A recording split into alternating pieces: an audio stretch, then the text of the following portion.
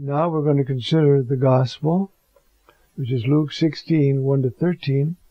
And again, it's a very Lucan theme, how to deal well with wealth and how to help the poor. And this is the parable of the dishonest steward.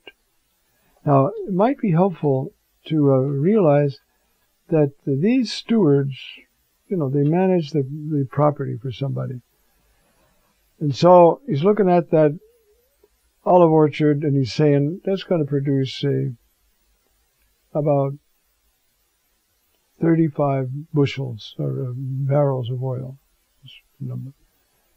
So he's going to write down there somehow 30 and then say to the guy 35. The other 5 he keeps for himself, see.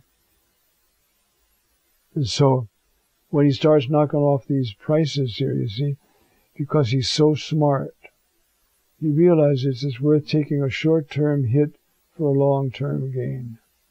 Our Lord is saying, are you that smart?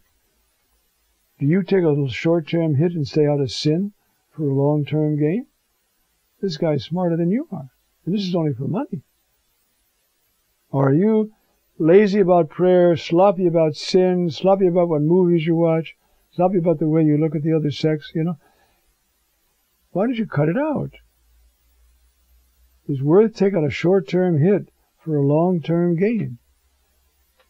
And that's isn't our Lord wonderful? Who would come up with an example like this?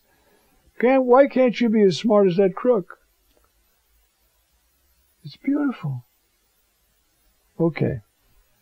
So, the parable.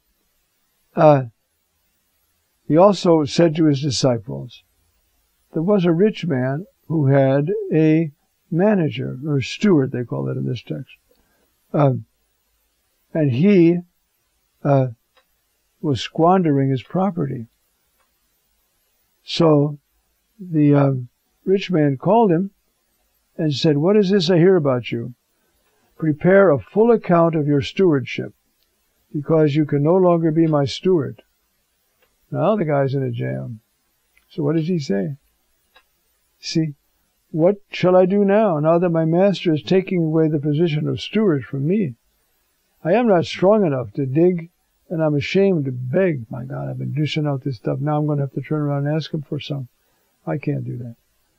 I know what I'll do, so that when I'm removed from office, they may welcome me into their homes. He's still not thinking about his master, thinking about himself. But if I give these people all a break, and the break is what? Knocking off the percentage of the tax that I was going to take for myself anyway. So I'm going to take a short-term hit. The master's going to get the due allocation of what he should get, and I'm going to have friends because I dealt smart with my master's money and didn't take it for myself, even though I planned on that. But now, this is the way our Lord talks. Then he says, are you that smart? Are you that smart? You're unfaithful to your wife. And if I call you to judgment today, you're going to be in trouble. Aren't you smart enough to know to get out of that relationship and start living a life that's pleasing to me? Get to confession, get it cleaned up, and then, you see, they'll take you into my kingdom. If you're smart. Now, but part of being smart is to be enlightened. And to be enlightened means to pray, because if you're not praying, you don't think, I could be in hell. I could be deprived of God. If you know God, the thought of being deprived of Him for all eternity is horrifying. So I know what I'm going to do. I'm going to quit sinning. I'm going to get out of this mess so that I'm ready to go into the kingdom. That's the point of the parable. So you see, it's using wealth as almost all the texts we've looked at in this Sunday, but using it as a symbol. So the text goes then, see? The steward said, what shall I do? I'm not strong enough to dig. I'm ashamed to beg. I know what I'll do. So he called in his master's debtors one by one, so nobody knows who's going on. He's talking to one, the other guy's waiting outside the door. And he says, now, how much do you owe? He said, 100 measures of olive oil. He said, here's your promissory note. Sit down and write one for 50. Okay. Now, was the whole other 50 supposed to go to him? Or is he now even cutting down on what the owner should get? Our Lord is not specific. But certainly he's willing to take a short-term hit for a long-term gain, which is eternal life. And so he says then, you see,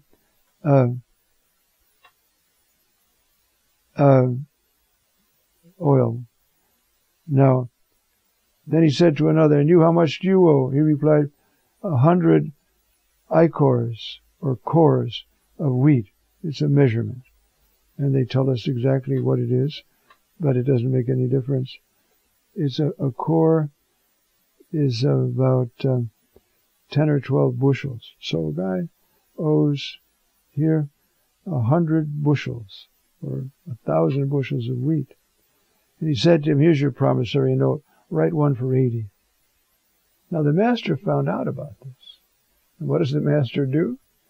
He commends the dishonored steward for acting prudently.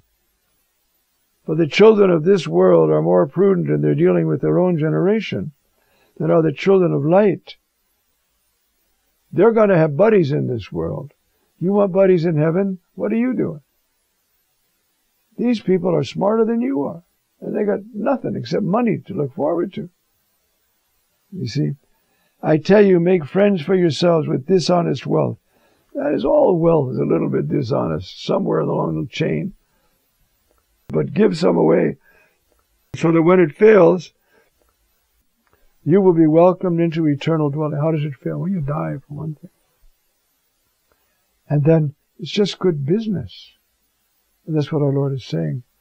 Can't you be as smart as these people are cheating just to make money? And getting out of jail by cheating on their employer? By writing off making the debt smaller?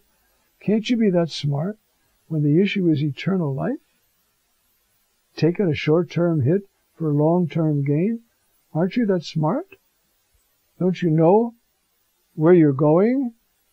If your life is in union with God, do you know what that's like? Isn't it worth knocking off a few sins now so that you can get there? That's what he's so beautiful in his parables. Nobody else would dare say a thing like this. And so, the person who is trustworthy in very small matters is also trustworthy in great ones. And the person who is dishonest in very small matters is also dishonest in great ones. So if you start by lying, and taking $10 out of the till, if you keep that job for 10 years, you're lying through your teeth and you're taking a couple of thousand out of the till every week. See?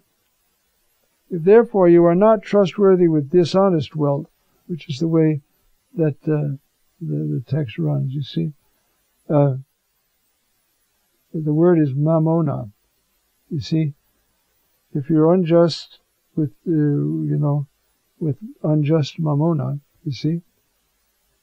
If therefore you are not trustworthy with dishonest wealth, who will trust you with true wealth? If you are not trustworthy with what belongs to another, who will give you what is yours? Now it comes.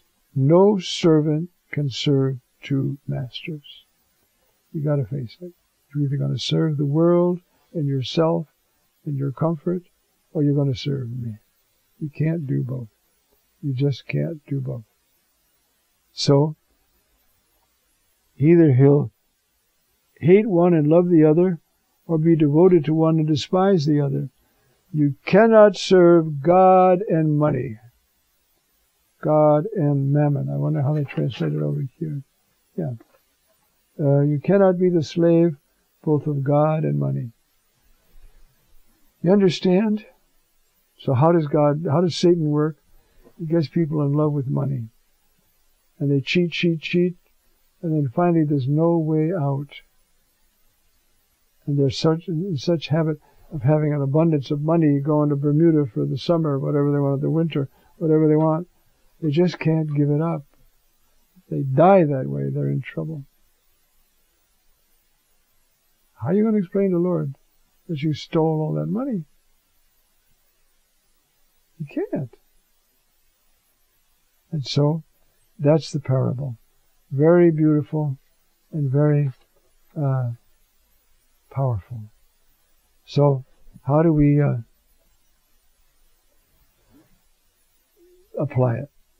Well, if somebody comes to me and says, I stole $25 from the till in the drugstore where I work, I say, first thing, give back the $25. You can just slip it back in the till, but it's not your money. And you will be held responsible for it when you die. It's just good business. Give it back now. Take a short-term hit for a long-term gain. It just makes sense. And if suppose then I stole $30,000 from my corporation, well, now you got a problem. How are you going to get $30,000 back in the till and nobody noticed, you see? So you pray for a way to get it back to them because they're the rightful owners. If there's no way, you can give it to the poor because the poor are always a viable option. But you've got to get rid of that money or that car or that whatever that you stole.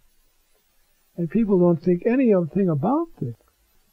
If you go into a car dealer and the salesman makes a mistake and that car was really $5,000 more than you paid for it, you just run off with the car. Whoopee! You know you've cheated that car dealer out of $5,000. And so does Jesus know it. When are you going to make that up? Make for yourself, what did he just tell us? You see? Make for yourselves. I'll read it again. The person who is trustworthy in very small matters is also trustworthy in great ones. And the person who is dishonest in very small matters is also dishonest in great ones. If therefore you are not trustworthy with dishonest wealth, who will trust you with true wealth? Is what? The beatific vision. You've got to try to make a movie of it and sell it? I mean, what are you going to do? You don't even know what to do because you've never tried to love God. Then you're in big, bad shape. You see how Luke's gospel is very powerful in his sensitivity to the poor. A lot like our present Pope. You see? He's been doing things and giving stuff to the poor and getting stuff organized because they're Christ. They're Christ. So first, don't cheat, and second, give to the poor. Then when you die, you've got a whole slew of friends. I think of that once in a while. You know, I gave tiny coins and stuff when I lived in Italy when I was very poor, or India, or some places in Africa. And I didn't think of it. But once in a while it crosses my mind. The Lord's going to be there with a big bucket of money, because I'm not going to need money in heaven. But it'll be something. Here, it's all back. It's yours. 100-fold. Just good business.